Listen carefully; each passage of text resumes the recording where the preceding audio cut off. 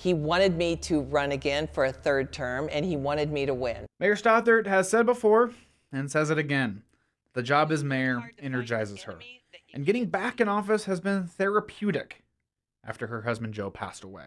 After something like that happens and all your friends and family leave and you're alone again in your house, then I really needed my work family too, and I needed my campaign family. She believes the defining issue of the campaign is recovering from the pandemic. That is what is on people's mind right now. Stothert says her leadership navigating a $75 million budget shortfall in 2020 and the necessary cuts she made prove that she can help the city restart once the pandemic is behind us. Are we financially sound? Is the city going to be able to move forward? Did we have to lay off anybody? No, we didn't.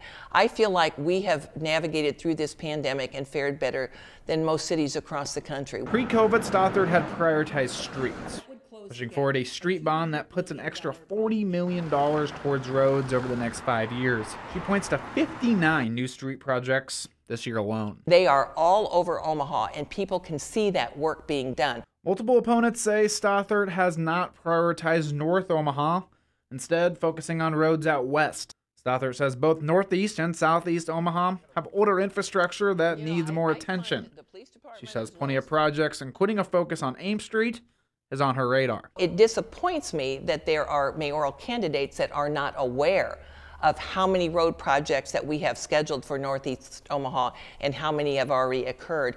Thursday, Stothert consolidated law enforcement support with unions for both the Omaha Police and the Douglas County Sheriff's Office, along with County Attorney Don Klein, all endorsing her. She says polling and anecdotal conversations show people want public safety. Despite criticism, she believes Omahans have trust in their police department. What we hear and what we have seen is there is strong support in Omaha, in Northeast Omaha, for our police department and our law enforcement. She draws contrast with her opponents as the only candidate with any experience in City Hall. She says even before her job as mayor, her experience on City Council allowed her to take to the job right away. And I felt like I hit the ground running when I became mayor. A learning curve for somebody that has no experience in City Hall would be huge and great. In Omaha, John Kipper, 3 News Now.